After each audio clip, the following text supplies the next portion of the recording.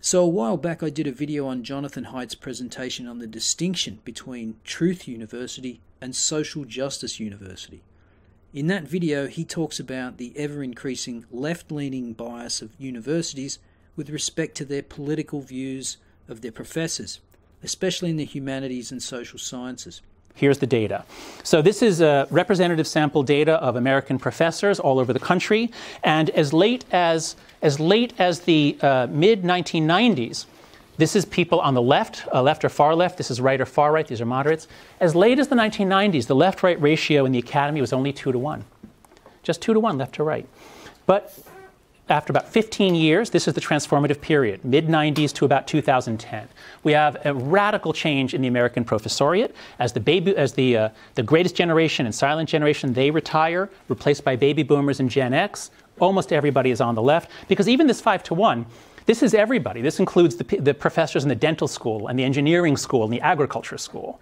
If you focus just on the humanities and social sciences, well, it varies. A new study just came out, between 17 to 1 and 60 to 1. Depends on the department. So here's my department. Here's psychology.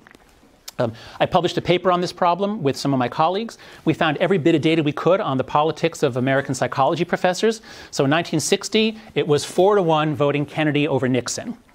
And then they were asked to recall who did they vote for previously, so about 2 to 1. So in 1960, professors were mostly Democrats, not surprising.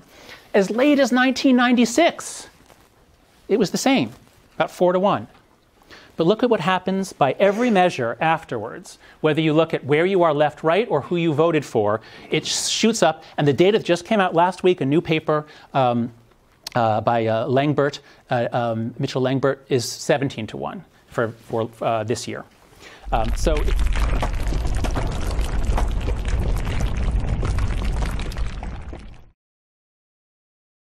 So not content just to lecture about it, Jonathan Haidt has set up a website called Heterodox Academy.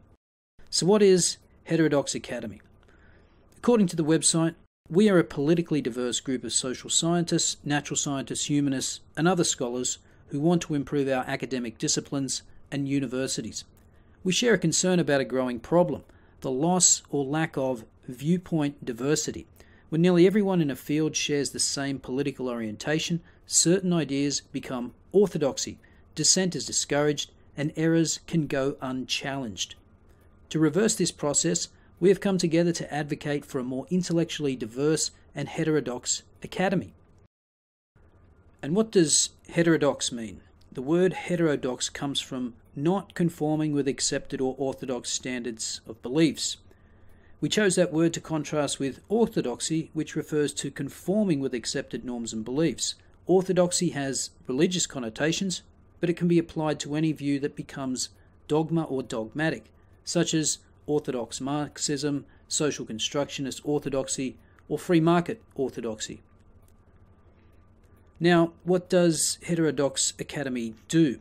Well, they have a blog which is well worth reading, and I suggest you follow them on Twitter. And they provide a bunch of resources. The first, and probably the most interesting, is the Heterodox Guide to Colleges, where they rate the top 150 universities in the United States based on 4 criteria. The first is whether the university has endorsed the Chicago Principles on Free Expression. Now, you may recall that the University of Chicago warned incoming students not to expect safe spaces and trigger warnings, which was a breath of fresh air considering the trends at other universities in the United States.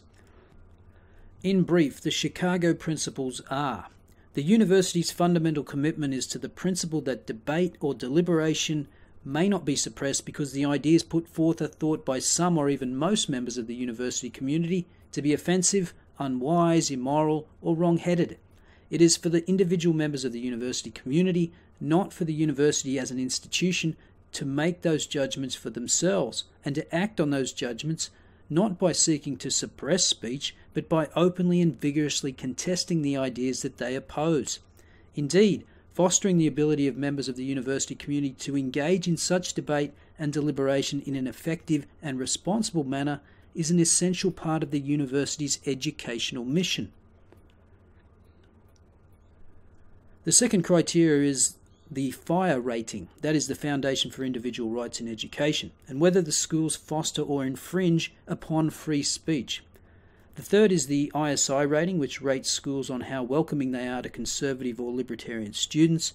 And then the fourth criteria is relevant events since 2014 that either promote or restrict free inquiry and viewpoint diversity. So, for example, no platforming an invited speaker would count as a negative. Now, obviously, this is a work in progress, but it's much more useful and comprehensive than the professor watch list I reported on back in early December. And we were informed that they'll be updating this list in February and making another list of the top 50 liberal arts universities. So I'm not going to go through the list, but I think it's noteworthy that down the bottom of the list are such esteemed learning institutions as Harvard and New York University. And as you can see here, those universities have a number of negative events listed against them. All of these events are linked to an article to back up the story. So as you can see here, New York University is one of a number of institutions that cancelled a Milo Yiannopoulos speech. And Harvard has decided to ban individual members of single-sex off-campus organisations from scholarships and leadership positions of on-campus organisations. How progressive. Also amongst the other resources, there's a reading list, a college care pack, and other informational goodies worth checking out. So that's about it. Just wanted to bring the Heterodox Academy to your attention, and perhaps if you know someone considering one of the top universities in the US, you could send them over there so they can take a look. And as always, don't forget to smash the like button, subscribe, and if you feel extra generous, consider supporting me on Patreon, like these wonderful people. See you next time.